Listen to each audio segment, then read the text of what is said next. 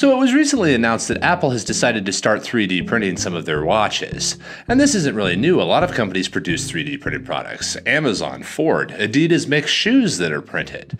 But why do they do that? What are some of the competitive reasons that a company would decide to use 3D printing rather than traditional processes? In this video, we're going to go through why companies should choose to use 3D printing and what the advantages are to encourage them to try it out. So one of the most obvious benefits of 3D printing is just its distributed nature. We were just coming off of a pandemic. A lot of people had parts stuck in boats. Using 3D printing allows you to have a much more flexible supply chain because printers are a slightly more easy type of supply chain to get set up. Since they're a reasonably automated process, you are able to place a print farm or a set of machines basically anywhere in the world that can reliably produce the same parts regardless of where they are, and they don't require an entire factory to be built around them. Also, since they can produce parts on demand and do not require tooling or high levels of skilled labor once a process is set up, they make your supply chain a bit more robust. You don't have molds stuck in China and the molding company inside of the US. You just have 3D printers there, 3D printers here, and whoever makes the part first gets to make the part. The on-demand nature of 3D printing also reduces the capital expense of holding products. Since printers are reliably able to ramp up and start producing a product, you are no longer restricted to minimum order quantities. You are able to produce parts as you need them on a monthly basis or a quarterly basis or even like a weekly basis without having to rely on storing up inventory for like a Christmas rush or for your demand over the entire year.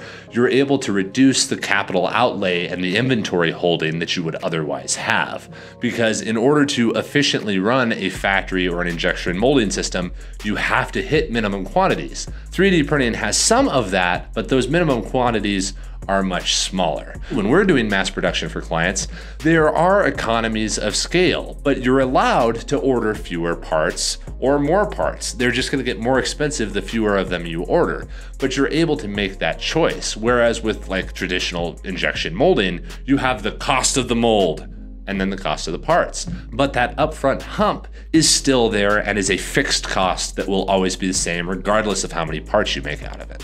So that's all of the supply and kind of business justification for using 3D printing and why many of these companies are experimenting with it and putting it into real products, like Apple putting it into their Apple Watches. But there's an engineering reason for it too. 3D printing is able to create geometries and parts that were never possible or never economical before. You're able to create things like an S hole through a brick.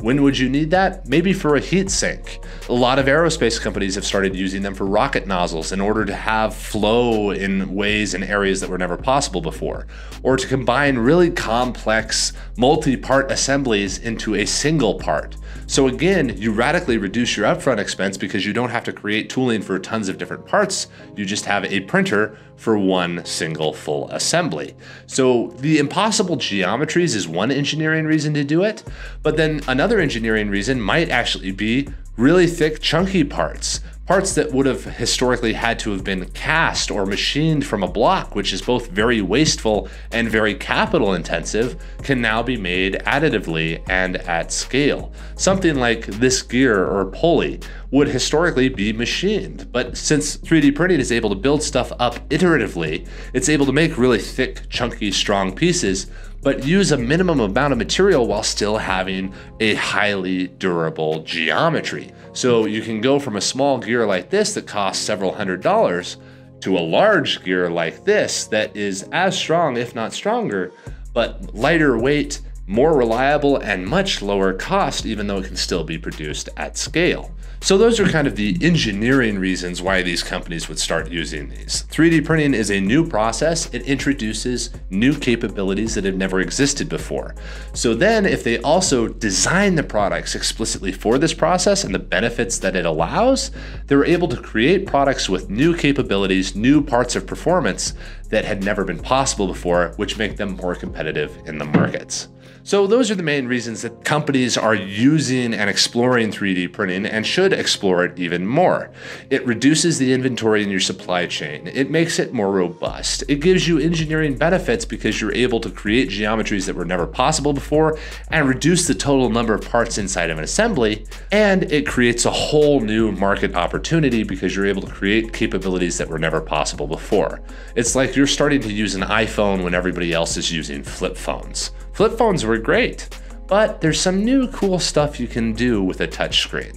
So that's the reason folks should and currently are using 3D printing, and certainly why organizations like Apple and Adidas are making real final products with 3D printing. Have a great day, everybody.